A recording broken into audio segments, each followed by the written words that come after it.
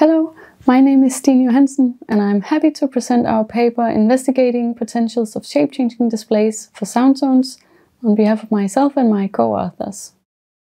I want to start by briefly describing what a sound zone is and the motivation behind investigating ways of supporting how we interact with them. Pedlehem et al. Define a sound zone as a defined area in which the volume of a particular sound is increased while simultaneously decreasing it in other areas. This enables different users to listen to different sounds within the same room without disturbing each other, such as the two persons in the right side of this illustration.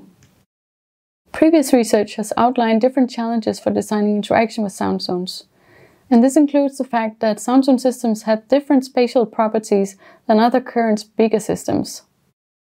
They have a position from which the optimal listening experience can be had, and ideally the user should be very close to this position to not be disturbed by other sound zones.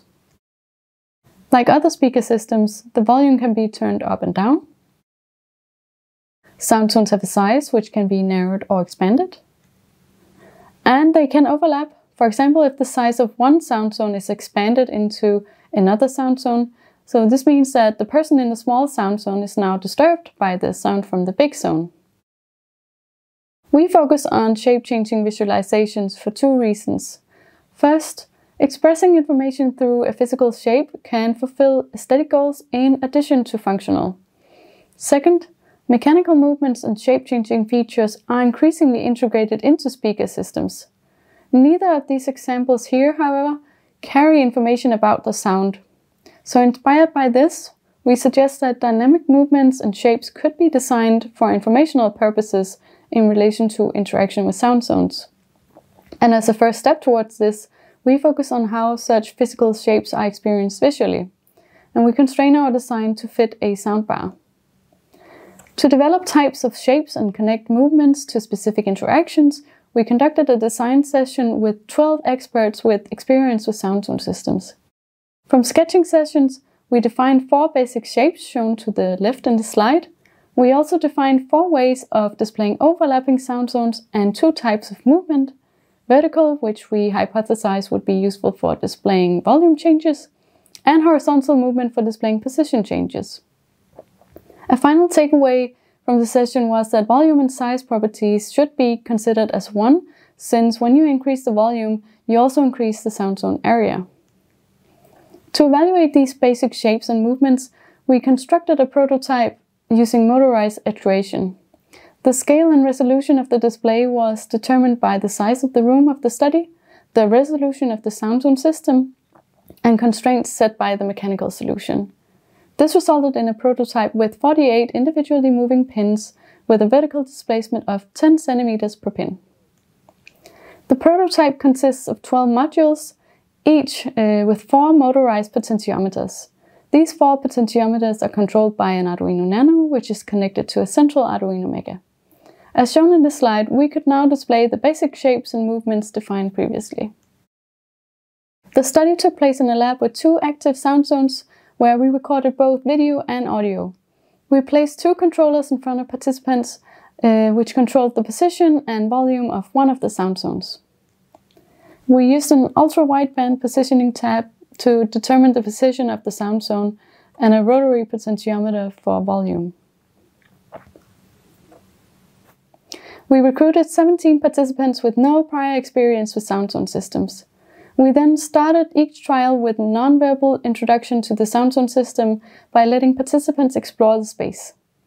Then we introduced each participant to a shape and a movement, and we asked them to perform an interaction that would match the visualization using either the volume or the position controller. In a third phase, we asked participants to freely explore shapes and movements through interacting with the controllers. And finally, we conducted debrief interviews. Analyzing the collected data, we counted participants' choices in the elicitation phase, and we conducted an inductive thematic analysis of the video and audio material. And I'll present 4 themes emerging from this analysis. First of all, our findings from the elicitation phase showed that participants clearly related horizontal movements to position changes and vertical movement to volume changes. 5 participants were not consistent at the outset of the trials, but 4 of them began to choose consistently after the first half of the shapes were shown.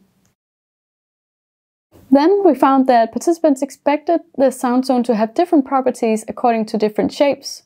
For the curve shape, for example, they expected the sound to fade slowly from the center of the zone, but for block shapes, they expected the sound to be very contained in a more clearly defined area.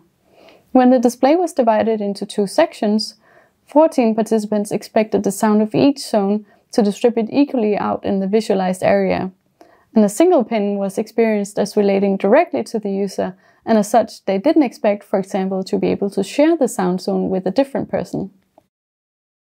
For patterns relating to overlapping sound zones, we found that participants were confused when the shape included a border between 2 curves.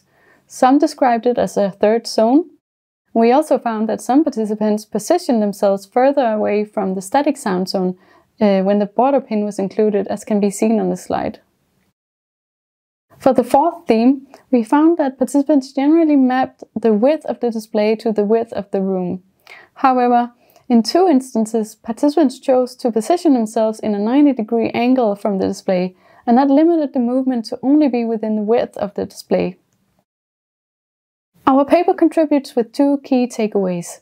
First, our elicitation study shows that participants relate the experience of sound zones to other experiences with sound, and that means that in several cases the sound zone system behaved in a way that contradicted their experiences. The distinctions made in our design session with experts were not as clear to participants with no prior experience with such systems. So this, for example, relates to the distinction between a sound zone and a sound source. And that wasn't made by participants, and that emphasizes that designing interaction with sound zone systems should be viewed as designing interaction with the sound itself, together with the spatial properties. Second, we gather our findings of shape and movement experiences in the illustration showed here. We found that it matters what shapes we use to visualize the sound zones, and this can be elaborated in 2 dimensions. And that relates to how much information a shape carries, and whether or not this information is visualized in a concrete or in an abstract manner. For example, 2 curves provide more information than 2 block shapes, but both are concrete visualizations of the sound zones. The single pins, on the other hand, offer more abstract information by representing the user indirectly. So with these key takeaways, I would like to say thank you for watching this presentation, and please feel free to reach out for further questions or discussions.